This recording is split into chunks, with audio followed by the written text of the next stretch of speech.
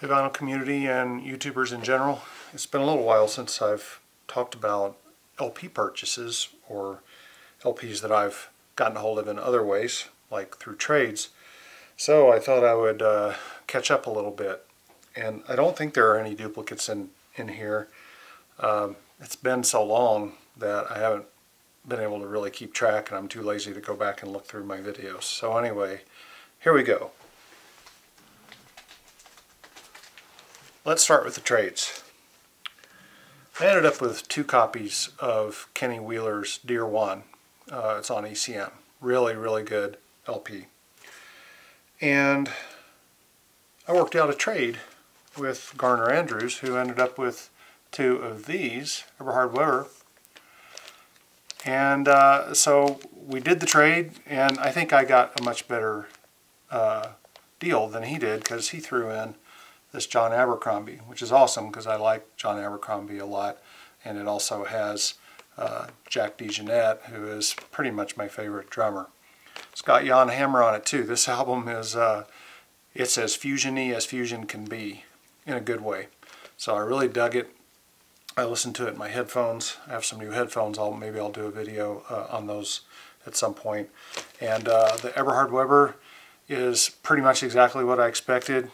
Totally his bass tone, totally the sound I'm used to, and so both very enjoyable. It was an awesome trade, and thanks Garner, especially for throwing this in. That was a very nice surprise. And here are a couple of new purchases. I keep a wish list on Acoustic Sounds, so when I want to buy something new, I just go out there and I'll grab a couple things off my wish list. So one of the items that was on my wish list was this Wes Montgomery, and I got interested in Wes Montgomery because I've liked Pat Metheny for a very, very long time. Pat Metheny credits Wes Montgomery with inspiring him, and so I've got a couple of CDs of his, and I've been kind of wanting this one on vinyl. This is good. It's a live recording. It's got a little bit of the sort of split balance going on, so you know the instruments tend to be hard panned left and right.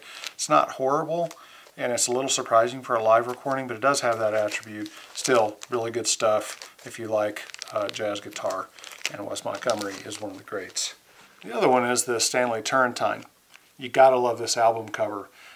This is also very, very fusion-y, sort of maybe a R&B or soul fusion kind of thing going on. This is an awesome album. I can totally recommend it. It also has a little bit of that hard panned mixing thing going on, but man is it good. So you might want to check this one out. This one, a live mother for you, is Billy Cobham, Steve Kahn, Alphonso Johnson, and Tom Scott. I got turned on to this by another vinyl community guy, and can I remember his username right now? No, I can't.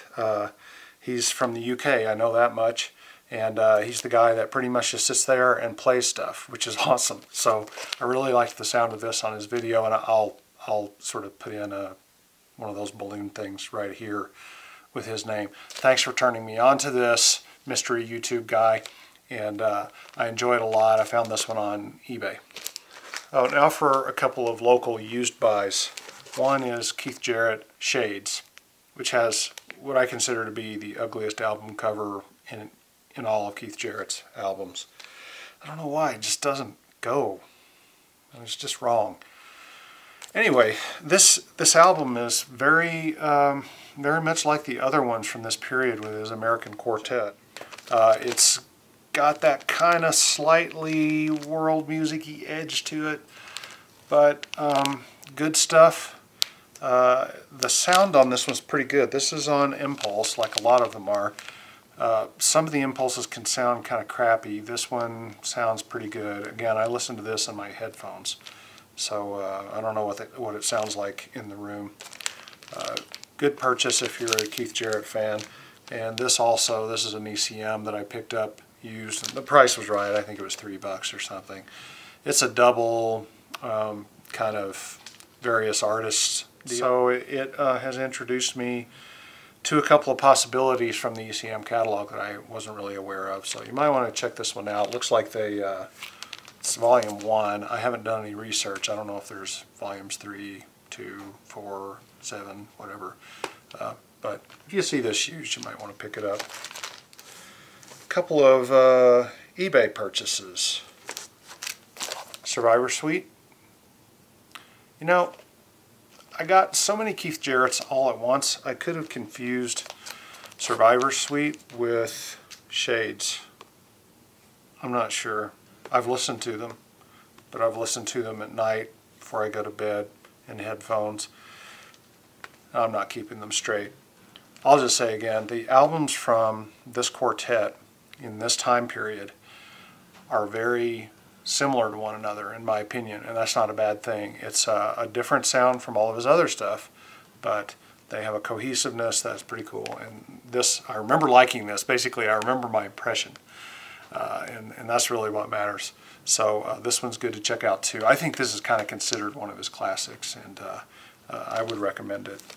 And this, for once, an eBay seller who like totally represented the condition of the album perfectly. It is really nice. And then the Cone Concert, which I've been wanting to get for a long time, and found this on eBay.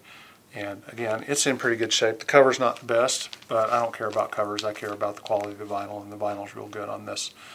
It's in really nice shape. So another good eBay purchase. And yet another eBay purchase. Solo Concerts. This is a triple album. And like I said, I've bought so many of these at once. I've kind of listened to each side once and then moved on. So this one strikes me very much like the Cone Concert. It's a solo improvisational deal.